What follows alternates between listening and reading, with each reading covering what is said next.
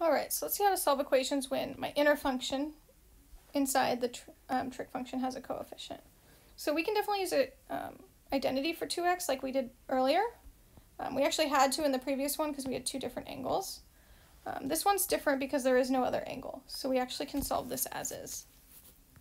So what I'm going to do is I'm going to figure out when cosine equals 1. So cosine is x, so 1 would be over here. So that would be like 0, 2 pi, 4 pi, and so on. So that could be 0 plus 2 pi k, and since it's just 0, we can call that 2 pi k. The problem is this is equal to 2x, not x. So once we find that angle, we're going to put that whole inner function equal to the angle. And then we can just solve this using traditional algebra. Divide by 2, divide by 2. So x is equal to pi times k. And if you wanted to check, we could plug in a couple angles. So we could plug in pi. Basically any multiple of pi should work. So cosine of 2 pi is 1, right? That would be 1 loop. Let's try another one. Let's try negative pi, right? Because k can be negative. So 2 times negative pi will be cosine of negative 2 pi, which is just going backwards. So that's also 1. And then, I don't know, 2. Let's try k equals 5. So cosine of 10 pi, which basically just means we do 5 circles. 1, 2, 3, 4, 5. We still end up in the same spot, so it's 1. So the idea is there's just lots of solutions that make this true. So just make sure once you find the angle, you set the inner function equal to the angle. So let's try this one more time.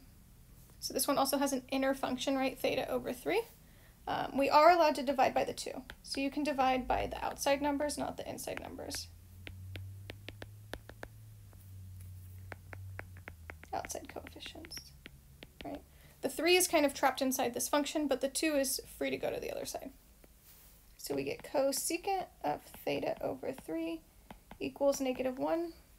I'm going to write it as negative 1 over 1 because I don't like cosecant, I like sine, and we know sine is the reciprocal. So 1 over negative 1, or sine of theta over 3 equals negative 1. It's just easier to solve sine rather than cosine. And I was allowed to do that because of the reciprocal. All right, so we'll find when cosine is negative 1, and we'll set that equal to theta over 3. So let's see. Sine is the y value, so that'll be negative 1 down here, which would be, what, 3 pi over 2? And then again, we can make 1 circle, 2 circles, 3 circles, so we'll add the 2 pi k. And you have to do this at this step. So what I'm going to do is I'm going to multiply both sides by 3, but you're going to multiply both pieces by 3. So we're going to get 9 pi over 2, and now it's going to be plus 6 pi k. And if you wanted to check your work, plug in a couple numbers. Plug in some numbers for k. So options of solutions are like 9 pi over 2, that's when k is 0. 9 pi plus 6 pi, 9 pi over 2 plus 6 pi, which is 9 plus 12 is 21 pi over 2. And then you could plug these in and see what you get. But there's just lots of solutions. But just make sure when you do start solving,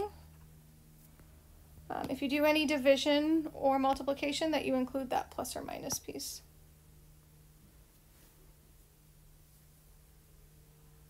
So I'll see you back for the next video.